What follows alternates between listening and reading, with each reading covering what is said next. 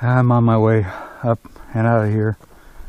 It's been about 2 hours glassing. The sun's starting to climb. And it's going to be 95 today. Good time to stay in the shade.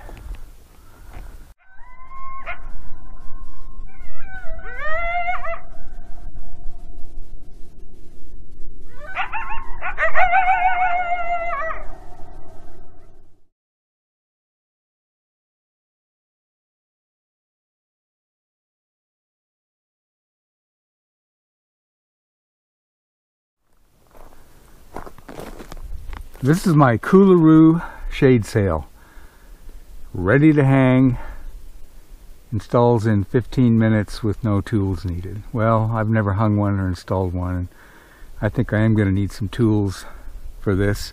It's an equilateral triangle, 10 by 10 by 10, with 10-foot ropes on each corner. So the configuration I would need right now would be, 3 trees. Well, I don't have 3 trees spaced like that.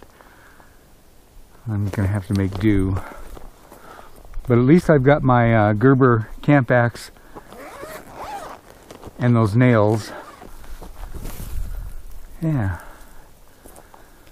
There we go.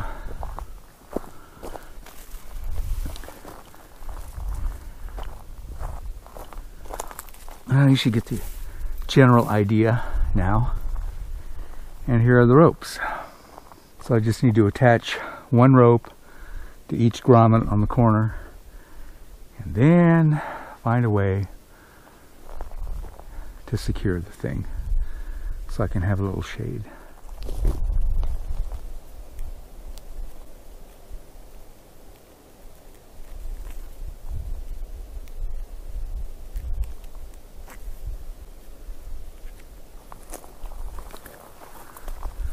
Alright, I've got 3 ropes attached.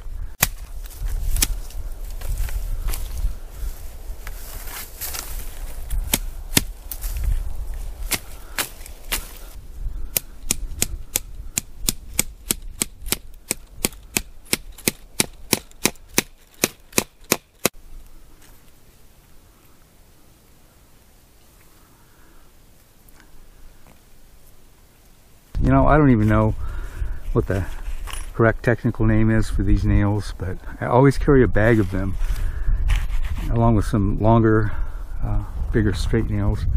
I always carry these with me in the truck.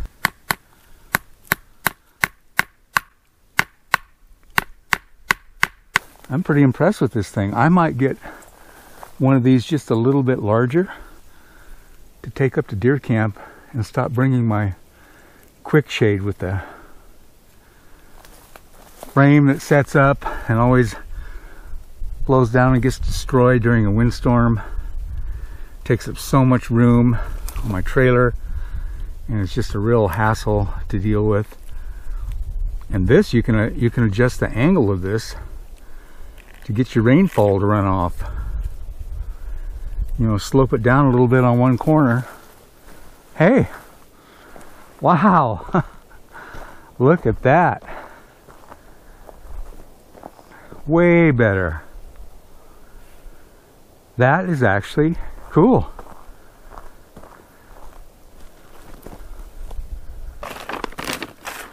Well, it took a little more than 15 minutes, but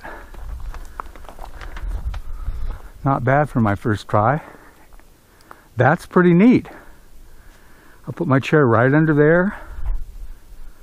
That's pretty impressive. That's the Coolaroo shade sail, made by Coolaroo. This is the 10 by 10 by 10 foot version. I know they make them larger. I'm going to see if they make some that are waterproof, because that's what I need for Idaho. But for right now, I don't have to worry about the rain. It's 80 degrees out and the temperature's still climbing.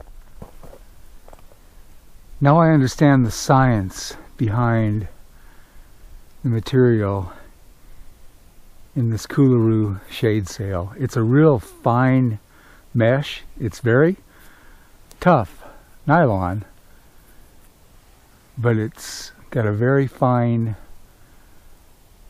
mesh size to it. Really tiny holes, but that allows the wind to kind of gently push the sail up and down. None of that wild flapping action when you have a cover that doesn't have any airflow through it. I've been sitting under it now for about half an hour, and it's 85 degrees out. We lost all the shade from the surrounding trees as the sun moved, so it's just the shade sail that's doing it now. It's very, very pleasant.